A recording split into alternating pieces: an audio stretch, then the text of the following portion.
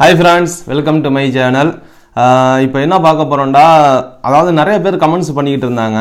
அந்த கமெண்ட்ஸ் எல்லாம் ஸ்கிரீன்ஷாட் எடுத்து நிறைய கேள்வி கேட்டிருந்தாங்க கமெண்ட்ஸ்ல. அந்த கமெண்ட்ஸ் எல்லாம் வந்து ஸ்கிரீன்ஷாட் எடுத்து அவங்க இந்த பாருங்க எல்லாம் கமெண்ட்ஸ் தான், அதெல்லாம் ஃபுல்லா அவங்க கேட்ட கமெண்ட்ஸ். அதை அப்படியே ஸ்கிரீன்ஷாட் எடுத்து அதுக்கு இப்போ பதில் சொல்ல போறேன். அந்த கேள்வி, அதாவது உங்களோட கேள்விக்கு என்னோட பதில் அதுதான் சொல்ல போகிறேன். முக்கியமான கேள்விங்களுக்கு பதில் சொல்ல போகிறேன். அதனால் வந்து இந்த வீடியோ வந்து ஸ்கிப் பண்ணாமல் லாஸ்ட் வரையும் பாருங்கள். இப்போ தான் என்னோட வீடியோ ஃபஸ்ட் வாட்டி நீங்கள் பார்க்குறீங்கன்னா என்னோட சேனலை வந்து சப்ஸ்கிரைப் பண்ணிங்க, பக்கத்தில் இருக்கிற பெல் பட்டனையும் அழுத்திங்க. அப்போ தான் உங்களுக்கு உடனே நோட்டிஃபிகேஷன் வரும். ஃபஸ்ட்டு கேள்வி என்ன கேட்டிருக்காருண்டா, தாஹிர் அப்படிங்கிறவர் கேட்டிருக்காரு. குவைத்தில் இருந்து தாயகம் போய் குவைத்து வந்த முன்னர் டிரைவிங் லைசன்ஸ் இருந்தவங்களுக்கு மீண்டும் லைசன்ஸ் எடுக்கணுமா, அதை பற்றி சொல்லுங்கள் அப்படின்னு கேட்டிருக்காரு. அதாவது 2013க்கு அப்புறம், இது இவரோட கேட்ட கேள்விக்கு பதில், 2013க்கு அப்புறம் நீங்கள் குவைத்துக்கு வந்தீங்கண்டா, நீங்கள் லைசன்ஸ் எடுத்திருந்தீங்கண்டா, நீங்கள் வந்து கேன்சல் பண்ணிட்டு நீங்கள் ஊருக்கு போனீங்கனாலும் உங்கள் லைசன்ஸும் கேன்சல் ஆயிரும். நீங்கள் புது விசாவில் வந்தீங்கன்னா மறுபடியும் வந்து நீங்கள் வந்து புது லைசன்ஸ் தான் எடுக்கணும்டா. எப்படின்னா எல்லா டெஸ்ட்டும் கிடையாது, சும்மா ஒரு ரோட் டெஸ்ட் மாதிரி சாதாரண டெஸ்ட்டு தான் கொடுப்பாங்க. அடுத்த கேள்வி என்னன்னா வந்து பிட்காயின் மாஸ்டர் அப்படிங்கிறவர் ஒரு கேள்வி கேட்டிருக்காரு. ப்ரோ, விவாவில், அதாவது விவா கம்பெனி இருக்குல்ல, விவாவில் இன்ஸ்டால்மெண்ட்டில் ஃபோன் வாங்கினேன், பில் கட்டவில்லை, இந்தியா வந்துட்டேன், திரும்பியும் போகலை, இப்போ புதிய விசாவில் போனால் ஏர்போர்ட்டில் பிரச்சனை வருமா, நான் வந்து 2 வருஷம் ஆகுது அப்படின்னு கேட்டிருக்காப்புல. நீங்கள் வந்து 2 வருஷம் இல்லை, எத்தனை வருஷம் கழிச்சு நீங்கள் மறுபடியும் நீங்கள் குவைத்துக்கு போனாலும் சரி, உங்கள் ஐடி, அந்த உங்களோட நம்பர் இருக்குது தெரியுங்களா, அந்த ஐடி நம்பரு, அந்த ஐடியில் வந்து இந்த கராமா அப்படியே தான் இருக்கும். நீங்கள் 10 வருஷம் கழிச்சு நீங்கள் குவைத்துக்கு போனாலும் இந்த காசை நீங்கள் கட்டி தான் ஆகணும். நீங்கள் எப்படி வந்திருப்பீங்க, கேன்சல் பண்ணாமல் வந்திருப்பீங்க. நீங்கள் இதே கேன்சல் பண்ணிவிட்டு நீங்கள் பில் கட்டாமல் வந்தீங்கன்னா உங்களை ஏர்போர்ட்டில் விட்டுருக்க மாட்டாங்க. கேன்சல் பண்ணாமல் வந்ததுனால உங்களை விட்டுட்டாங்க. அடுத்த கேள்வி வந்து பாலச்சந்தருங்கிற வந்து கேள்வி கேட்டிருக்காப்புல. குவைத்து கம்பெனிக்கு இன்டர்வியூ போனால் மெடிக்கல் போட்டதுக்கு அப்புறம் தான் ஆஃபர் லெட்டர் வருமா, இல்லை ஆஃபர் லெட்டர் வந்ததுக்கு அப்புறம் மெடிக்கல் போடணுமா, போடுற மாதிரி இந்தியாவில் இருக்குமா, கம்பெனியில் போனாலும் பிறகு மெடிக்கல் உண்டா, அதாவது கம்பெனிக்கு போனால், அதாவது என்ன கேட்டிருக்காப்புண்டா, கம்பெனிக்கு வந்து நான் வந்து இன்டர்வியூ போகிறேன், அங்கே போய் என்ன பண்ணுறேன், எனக்கு முதல்ல மெடிக்கல் போட்டு கொடுக்க சொல்கிறாங்க அப்படின்னு சொல்லியிருக்காப்புல.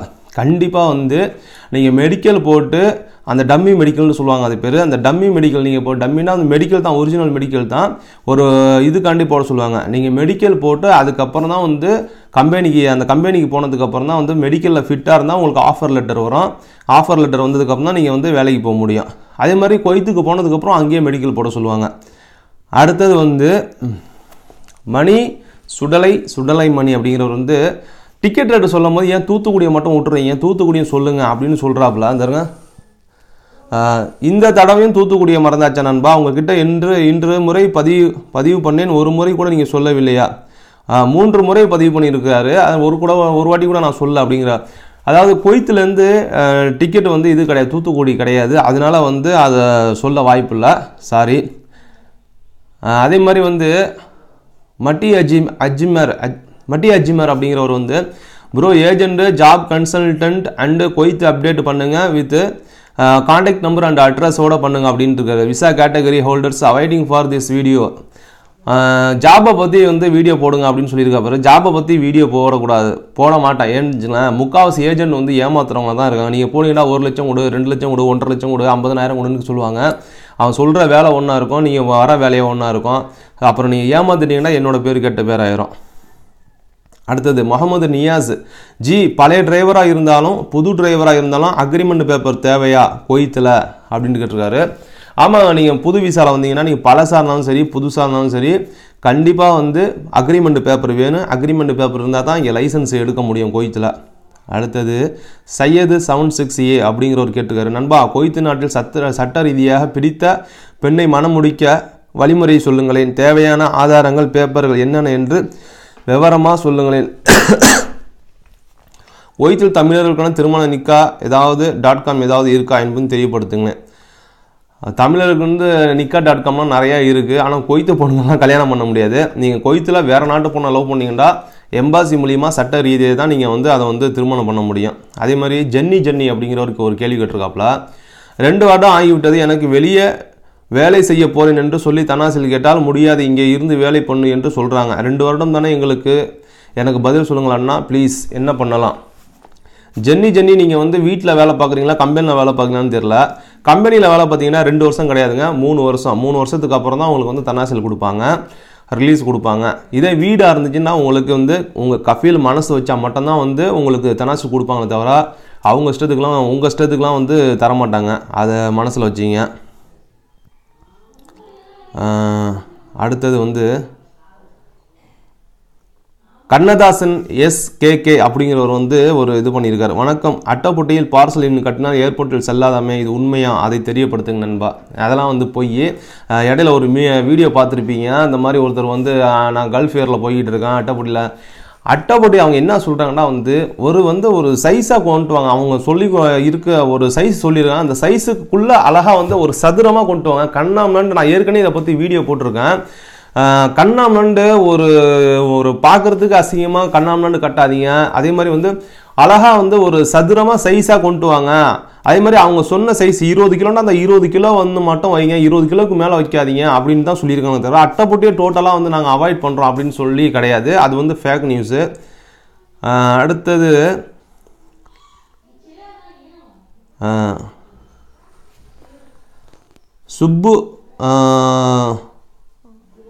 சுப்பு RMKS சுப்பு அப்படின்னு RMK சுப்பு அண்ணா, நான் வீட்டு டிரைவர் வந்தேன், இப்போ கேன்சல் போயிட்டு மறுபடி வர முடியுமா? நீங்கள் வீட்டு டிரைவருக்கு வந்திருக்கீங்க, நீங்கள் கேன்சல் போயிட்டு மறுபடியும் வர முடியுமான்னு கேட்டிருக்கீங்க. தாராளமாக வரலாம். ஆனால் 2 வருஷத்துக்கு வீட்டு டிரைவருக்கு மட்டும், பர்டிகுலராக டிரைவர் விசாவில் மட்டும் நீங்கள் வர முடியாது. நீங்கள் சூனி விசாவில் டிரைவரில் வரலாம். அதே மாதிரி வீட்டுக்கு நீங்கள் வரணுண்டா ஹவுஸ் பாயாக வரலாம், திவானி வேலைக்கு வரலாம், எந்த வேலைக்கு வந்தாலும் வரலாம். டிரைவருக்கு மட்டும் வர முடியாது. இதுக்கான பதில் இது. அடுத்தது வந்து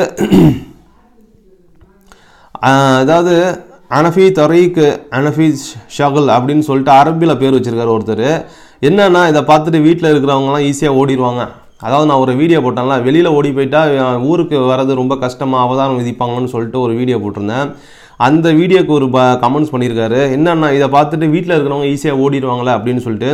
வீட்டில் இருக்கிறவங்களுக்கு நான் ஒன்று சொல்கிறேன், வீட்டிலன்னு இல்லை வெளியில் ஓடி போகிறவங்களுக்கு ஒன்று சொல்லிக்கிறேன். நீங்கள் வெளியில் ஓடி போகிறது ஈஸி தான். ஆனால் அதுக்கப்புறம் படக்கூடிய கஷ்டம் இருக்குது தெரியுங்களா? உங்களுக்கு உடம்பு சரியில்லை அப்படின்டா உங்களால் வந்து ஆஸ்பத்திரிக்கு போக முடியாது. அதே மாதிரி உங்கள் ஊரில் உள்ளவங்களுக்கு யாராவது சீரியஸ் எமர்ஜென்சியாக ஊருக்கு போனாலும் உங்களால் போக முடியாது. ஏன்டா எப்போ காணொன் போகிறோன்னா அப்போ தான் நீங்கள் போக முடியும். இந்த மாதிரி பல கஷ்டங்கள் இருக்குது. அதனால வந்து வீட்டை விட்டால் கம்பெனியை விட்டால் எனக்கு பிடிக்கல அப்படிங்கிறவங்க லீகலாக வந்து எம்பாசி மூலிமா ஆக்ஷன் எடுத்து ஊருக்கு போக பாருங்கள். போயிட்டு வேறு விசால வாங்க நல்லபடியாக. தயவு செஞ்சு வந்து ஓடி போயிடாதீங்க. ஓடி போய் நிறைய பேர் கஷ்டப்பட்டுக்கிட்டு இருக்காங்க. அதனால் வந்து நான் இந்த ஓடி போனவங்களுக்கு தான், ஓடி போயிட்டு இந்த மாதிரி ஓடி போனவங்களுக்காண்டி தான் அந்த வீடியோ போட்டேன். கவலைப்படாதீங்க, ஈஸியாக ஊருக்கு வரலான்னு சொல்லிட்டு. ஓடி போங்கன்னு நான் வீடியோ போடல, அதை நான் மனசில் வச்சிங்க. அடுத்தது வீரத்தமிழன் அண்ணா, காதிம் விசா சூன் விசா மாறுவதற்கு சட்டம் வர வாய்ப்பு இருக்கா?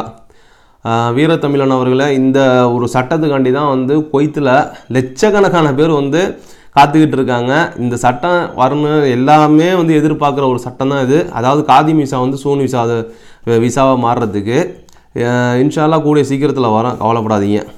ஷார்ப்பு வெங்கி அப்படிங்கிற ஒரு கேள்வி கேட்டிருக்காரு. ப்ரோ, குவைத்தில் இன்ஸ்டால்மெண்ட்டில் ஃபோன் வாங்கிட்டு என் ஃப்ரெண்டு இந்தியா வந்துட்டான், இப்போ கல்ஃப் கண்ட்ரியில் பிளாக் ஆகிடுச்சு, வேறு கண்ட்ரி போகலாமா, மாலத்தீவுக்கு போக முடியுமான்னு கேட்டிருக்காப்புல. நீங்கள் குவைத்தில் ஃபோன் இன்ஸ்டால்மெண்ட்டில் ஃபோன் வாங்கிட்டு ஊருக்கு வந்தீங்கன்னா எந்த கண்ட்ரியும் வந்து பிளாக்லாம் ஆகாது. இது வந்து ஃபேக் நியூஸு. அப்படியே உங்களுக்கு பிளாக் ஆனாலும் குவைத்து மட்டும் தான் பிளாக் ஆகுமே தவிர மற்ற கல்ஃப் கண்ட்ரிக்கும் இதுக்கும் சம்மந்தம் கிடையாது. நீங்கள் மாலத்தீவுலாம் வந்து கல்ஃப் கண்ட்ரி கிடையாது, அது ஒரு முஸ்லீம் நாடு, அவ்வளோதான். நீங்கள் தாராளமாக நீங்கள் போகலாம். கல்ஃப் கண்ட்ரிங்கிறது GCCன்னு சொல்லக்கூடிய 6 நாடு மட்டும்தான். Saudi, Dubai, Qatar, Bahrain, Kuwait, Oman, இந்த 6 நாடு மட்டும்தான் வந்து இது GCC கல்ஃப் கண்ட்ரிக்கு உள்ளே வரும். அதாவது இந்த GCC உள்ளே வரும், பாக்கி நாடெல்லாம் வராது. அதனால் நீங்கள் மாலத்தீவு தாராளமாக போகலாம். அப்துல் கஃபூர், நண்பா, பாஸ்போர்ட் இருந்தால் கஃபீலுக்கு தெரியாமல் டிக்கெட்டை எடுத்துக்கொண்டு ஊருக்கு போகலாமா? ஓடி போகவில்லை, கஃபீலிடமே வேலை செய்யும் போது. அப்துல் கஃபூர் அப்படிங்கிறவர் வந்து இந்த கேள்வி கேட்டிருக்காப்புல. அப்துல் கஃபூர் அவங்களுக்கான பதில், பாஸ்போர்ட் இருந்துச்சுன்னா உங்கள் கஃபீலுக்கு தெரியாமல் நீங்கள் தாராளமாக ஓடி போகலாம், எந்த பிரச்சனையும் கிடையாது. ஓடி போகலாம் இல்லை, ஊருக்கு போகலாம். எனக்கு தெரிஞ்ச ஒரு நண்பர் கூட அப்படி தான் வந்து சிட்டிக்கு லீவுக்கு வரேன்னு சொல்லி போட்டு ஊருக்கு போயிட்டாப்புல. ஆனால் வந்து நீங்கள் டிக்கெட்டு போட்டது நீங்கள் ஊருக்கு போகிறதெல்லாம் வந்து ஒரு கொஞ்சம் கூட அவங்களுக்கு சந்தேகம் வராமல் இருக்குன்னு. சந்தேகம் வந்துச்சுன்னா உடனே வந்து உங்கள் பாஸ்போர்ட் அவங்கள்ட்ட வாங்கிடுவாங்க. அதனால் வந்து அவங்களுக்கு சந்தேகம் வராத அளவுக்கு நீங்கள் டிக்கெட்டை போட்டு நீங்கள் உங்களுக்கு பிடிக்கல உங்களுக்கு கஷ்டமாக இருந்துச்சுன்னா கிளம்பி போய்கிட்டே இருக்கலாம், ஒன்றும் பிரச்சனை கிடையாது. அடுத்த கேள்வி வந்து கயல் அப்படிங்கிறவங்க வந்து அண்ணா எப்போ அண்ணா பொது மன்னிப்பு போடுவாங்க சொல்லுங்கள் அண்ணா ப்ளீஸ் கொய்து கேட்டிருக்காங்க. பொது மன்னிப்பு போட்டு இப்போ தாம்மா ஒரு 3 வருஷம் 2 வருஷம் தான் ஆகுதுன்னு நினைக்கிறேன். கூடிய விரைவில் போடுவாங்க, எல்லாம் அதுக்கு தான் வெயிட் பண்ணிக்கிட்டு இருக்காங்க.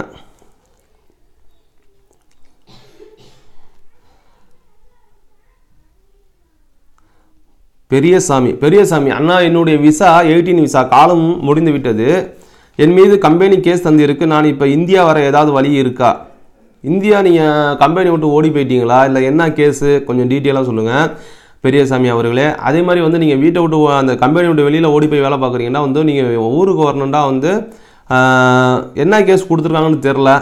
நான் நார்மலாக பொதுவாக சொல்கிறது வந்து போலீஸில் மாட்டிக்கிட்டீங்கன்னா நீங்கள் வந்து 1 மாதம் சாஃபர் ஜெயிலில் வச்சு ஊருக்கு அனுப்பிவிடுவாங்க. ஃபிங்கர் எடுத்துகிட்டு மறுபடியும் நீங்கள் கொய்த்துக்கு வர முடியாது. நாதன் சார், நான் குடிச்சிட்டு வண்டியை மோதி கோர்ட்டில் கேஸ் நடந்துச்சு. அது வரைக்கும் நான் வேலை செஞ்சுக்கிட்டு தான் இருந்தேன். பிறகு தீர்ப்பு 6 மாதம் முமாமி ஜெயிலில் இருந்து கைரேகை வைத்து வந்தேன். இப்போ நான் வரலாமா? இது நடந்து 5 வருடம் ஆகிவிட்டது. அதெல்லாம் வர முடியாதுங்க. ஃபிங்கர் எடுத்துட்டாலே வந்து வர முடியாது. நீங்கள் வரணுண்டா வந்து ஃபிங்கர் எடுத்தவங்க வரணுண்டா ஒரே ஒரு இதுதான். ஒன்றும் உங்கள் எந்த இடத்துலேருந்து நீங்கள் ஃபிங்கர் எடுத்து போனீங்களோ அதே இடத்துக்கு தான், அதுவும் அவங்க மனசு வச்சா மட்டும்தான் வர முடியும். அதனால் வந்து இந்த மாதிரிலாம் வராது. யார்ட்டையும் காசு கொடுத்து ஏமாறாதீங்க. ஏன்னா சில பேர் நான் ஃபிங்கர் எடுக்கிறேன் அதை எடுக்கிறேன் எனக்கு அவ்வளோ கூட இவ்வளோ கொடுங்கலாம் ஏமாற்றுவாங்க. அந்த மாதிரிலாம் ஏமாறாதீங்க தயவு செஞ்சு. ஏன்னா இப்போ ரீசெண்டாக ஒரு 10-20 நாள் கூட அவ்வளோ ஒருத்தர் எனக்கு தெரிஞ்சவர் மும்பை ஃபிங்கரில் போனவர் தான் மறுபடியும் புது பாஸ்போர்ட் எடுத்து புதுசாக என்னமோ கொய்த்துக்கு வர மாதிரி வந்தார். கொய்த்து ஏர்போர்ட்டில் அப்படியே மும்பை ஏர்போர்ட்டுக்கு அனுப்பிட்டாங்க. நான் கூட அதை பற்றி வீடியோ போட்டிருந்தேன். நித்யானந்த முத்து அண்ணா எனக்கு விசா முடிஞ்சு ரினியூவல் பண்ண கொடுத்தேன். அவன் ரினியூவல் பண்ணலை. 4 மாதம் முடிஞ்சு இன்னும் கொடுக்கல. அதை கேன்சல் பண்ணிவிட்டு ஊருக்கு போகலாமா? உங்களுக்கு விசா முடிஞ்சிச்சு அப்புறம் எங்கே நீங்கள் கேன்சல் பண்ணுறது? உங்களுக்கு கராமா ஏறிக்கிட்டு இருக்கோம். விசா முடிஞ்சதுலேருந்து ஒவ்வொரு நாளைக்கும் 1 தினார் அல்லது 2 தினார் வந்து உங்கள் இது மேலே வந்து கராமா ஏறிக்கிட்டே இருக்கும். அதுக்கு வந்து நீங்கள் உங்களோட பொறுப்பு கிடையாது, அது உங்கள் கஃபீலோட பொறுப்பு தான். கராமா வந்து அவருக்கு தான் போவோம். அந்த கராமா கட்டுறதுக்கு பயந்துக்கிட்டே சில பேர் இக்காம அடிக்காமே இருக்கானுங்க போல்ட்டுக்கு. நீங்கள் ஒரு நிமிஷம் இருங்க, கால் வேறு வருது. ஓகே ஃப்ரெண்ட்ஸ், அடுத்த கேள்விகளை வந்து அடுத்த பதிவில் பார்ப்போம். இந்த வீடியோ உங்களுக்கு பிடிச்சிருந்துச்சுன்னா லைக் பண்ணுங்கள், ஷேர் பண்ணுங்கள், கமெண்ட் பண்ணுங்கள். மறக்காமல் நம்ம சேனலுக்கு சப்ஸ்கிரைப் பண்ணுங்கள். டியூட்டி வேறு வந்துருச்சு. Okay bye.